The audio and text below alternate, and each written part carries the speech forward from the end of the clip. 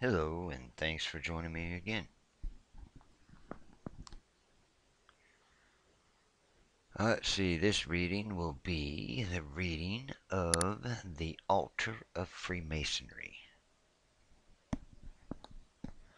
Now, this is by Harvey or William Harvey, J.P., Provincial Grand Master of Forfarshire from 1934 to 36. DUNDEE, T.M. Sparks and Sons, Crosswell Works, 1948, I assume is the printer. Preface. I have had many expressions of thanks from brethren throughout the country for my lectures on the second and third degrees, and numerous suggestions have been made to me to prepare a lecture that might be introduced as part of the working of the first degree. This I have now ventured to do.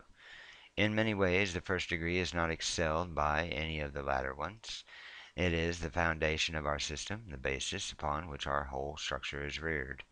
I hope the following pages will be found helpful to brethren in a way of explaining the scope of the degree and illustrating the symbols presented in the tracing board. Signed, William Harvey. The Altar of Freemasonry. The enthusiastic Freemason who is genuinely interested in the system of morality which the order exists to inculcate climbs rung after rung of the ladder which leads to knowledge in our mystic circle. Doubtless the brother who reaches the summit forgets much that he has learned in the course of his toilsome ascent. But one thing he is ever likely to remember is the altar at which he knelt as an initiate, and upon which, when darkness had been removed from his wondering eyes, he beheld the three great lights of our ancient and honorable fraternity. The altar is the rallying point of Masonic thought. It is the point with the Masonic circle at which all distinctions among men are swept away, and to which every member may stand related in a common endeavor to achieve a splendid equality of virtue, morality, and brotherly love. Rising from this sacred spot at which, by his belief in God and his honor as a man, he has pledged himself to secrecy, fidelity, and obedience, the young Mason is privileged to view the lodge as an emblem of the universe, and to note the symbols of the faith of which his own free will and accord he has become a devotee. The altar itself may first claim his attention. From the earliest days the altar has been invested with peculiarly sacred associations, and in most religions has been regarded as an indispensable requisite of every place of worship. In primitive times it was believed to be the temporary abode of the deity, and if the idea is well founded and the lodge is a symbol of the universe, it is fitting that the altar should occupy a central position, since the Supreme Being whose favor we solicit and whose love we acknowledge is the center and source of all creation. The original purpose of an altar was to provide a place where sacrifices could be made. After the erection of the tabernacle there was added the altar of incense, which is described as square in section, 1 cubit each way and 2 cubits in height, and with projecting horns, and the authorities insist that that is the proper form of a Masonic altar. In the Jewish ritual the altar had a threefold significance. It was the place where sacrifices were made, where incense was offered, and at its horns certain classes of offenders found sanctuary. In modern Freemasonry the whole may be moralized as a spot at which the fervent craftsman offers the incense of brotherly love, relief, and truth, and on which he lays unruly passions and worldly appetites as a fitting sacrifice to the genius of the order, and under the shadow of which he finds sanctuary from greed and avarice and other lusts that would devour him. The altar is the appropriate resting place of the three great lights of Masonry, which are the volume of the sacred law, the square, and the compasses. These are called the furniture of the law of the lodge, and are dedicated respectively to God, to the master, and to the craft. The initiate is told that the Bible is a gift from God to man to rule and govern his faith, and square is to square his actions, and the compass is to keep him in due bonds with all mankind. Oliver in his lectures illustrates the three lights as follows. The Bible, he says, is said to derive from God to man in general, because the Almighty has been pleased to reveal more of his divine will by that holy book than any other means. The compasses, being the chief implement used in the construction of all architectural plans and designs, are assigned to the Grand Master in particular as emblems of his dignity. He being the chief head and ruler of the craft, the square is given to the whole Masonic body, because we are all obligated within it, and are consequently bound to act thereon. As we rise from the altar to take our place in the universe symbolized in the lodge, we, as worthy Masons, should carry the three great lights with us, letting them be lamps unto our feet in all our later days, treasuring in our hearts the volume of the sacred law, and as the unerring standard of truth, the square as the monitor of mercy, and the compasses as a symbol of that circle of temperance in all things by which we should constantly surround ourselves.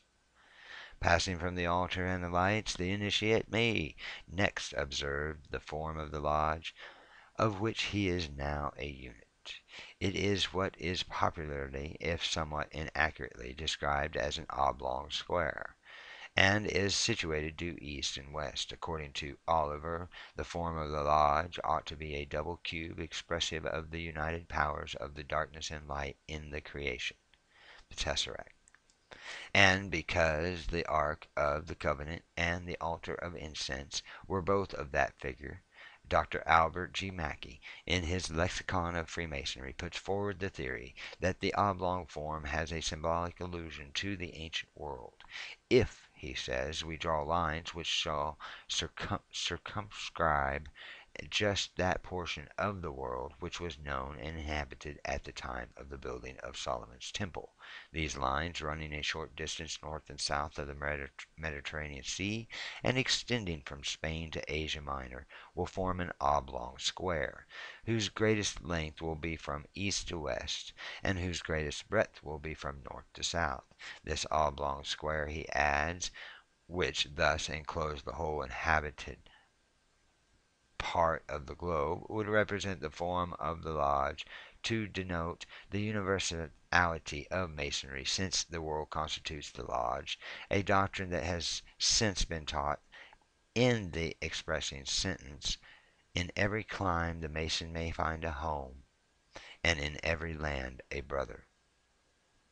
Brethren with a larger imagination take even a broader view than Mackey, telling us that the lodge represents the whole universe, being in length from east to west, and in breadth from north to south, and in height even unto heaven itself. And it is just because of this that the roof is frequently decorated to represent the starry firmament, and the emblem of those immortal mansions to which faithful Masons hope to at last ascend, there to behold the Grand Master of the universe who reigns forever. To reach the celestial city, that initiate is taught that he must climb a ladder, which rests upon the volume of the sacred law, and of which the principal rungs are faith, hope, and charity, faith in God, hope in immortality, and charity towards all men. The ladder, frequently called Jacob's ladder, because it suggests that which appeared to Jacob in his vision at Bethel, is one of the prominent emblems of the tracing board to which the initiate's attention may be next directed.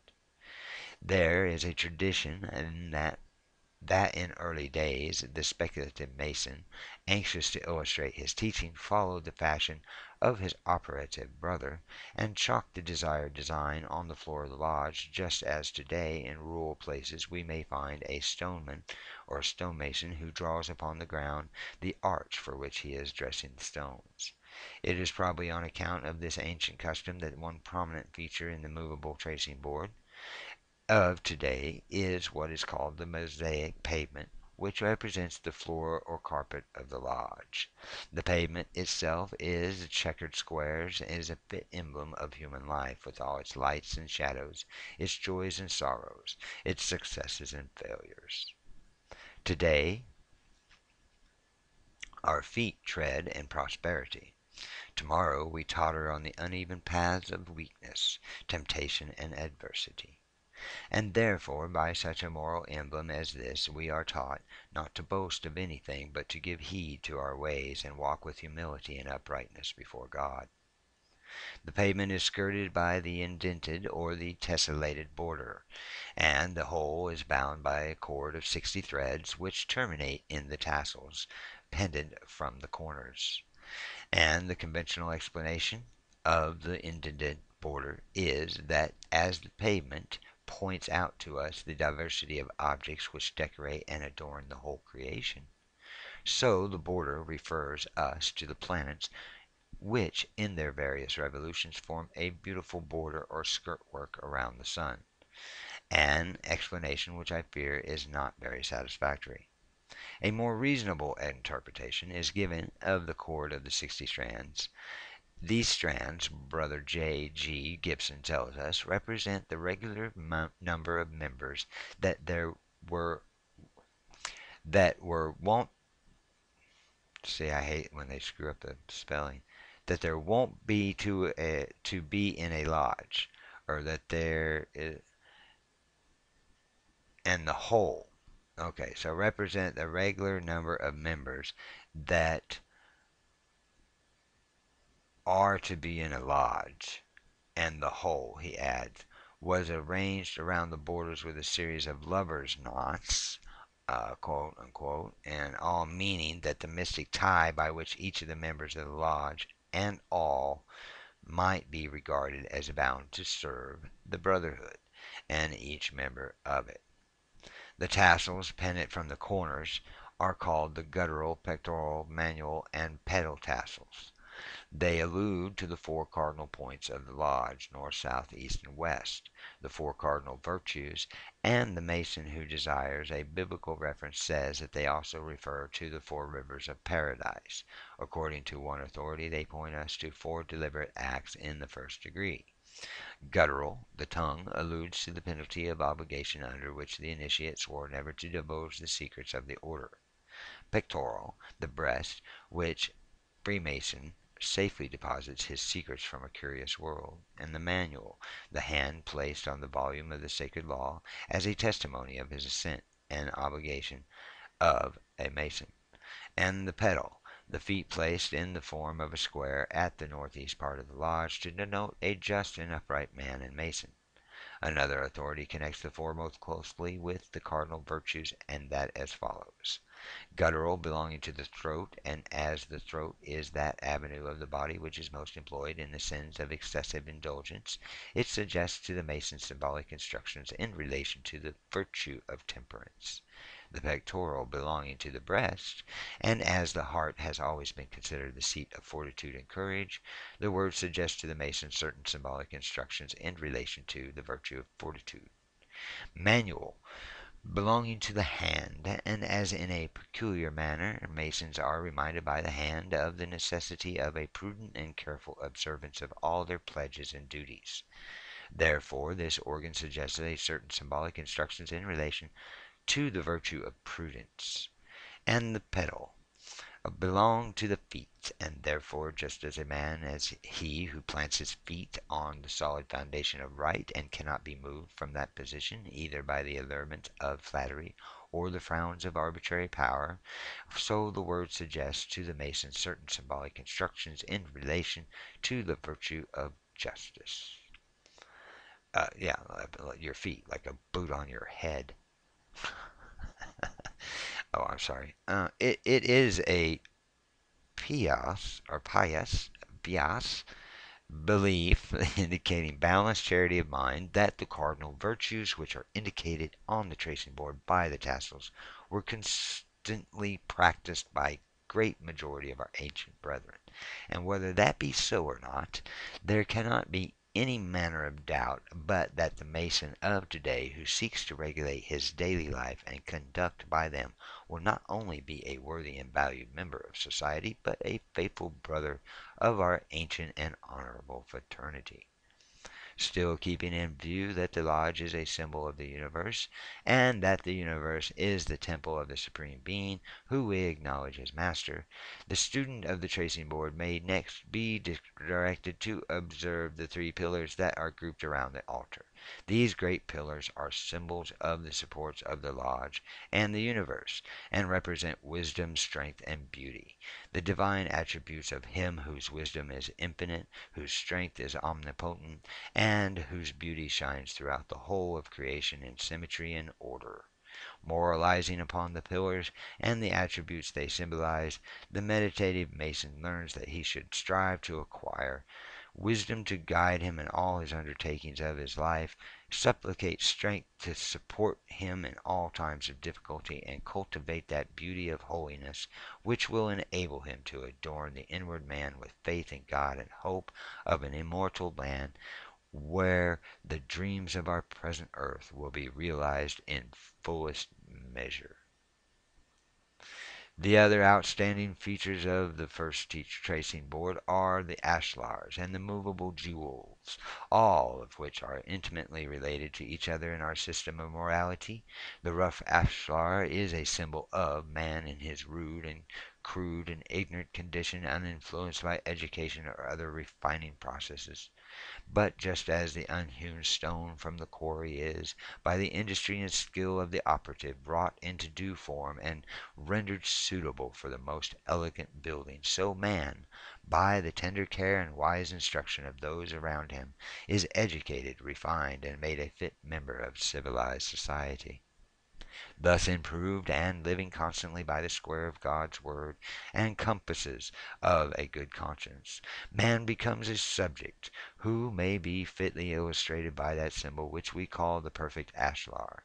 In transforming the stone from its rough to its polished state, the movable jewels, square, level, and plumb rule, are employed, and consequently each has its distinct place in Masonic allegory.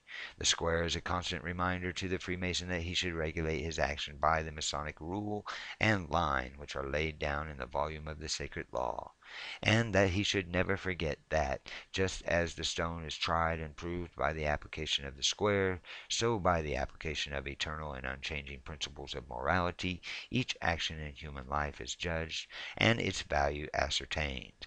The level is an emblem of the equality of all men in the sight of the eternal God, who will reward or punish us, not according as we may have gained or lost the things that belong to this world, but according to as we have obeyed or disregarded his divine commands.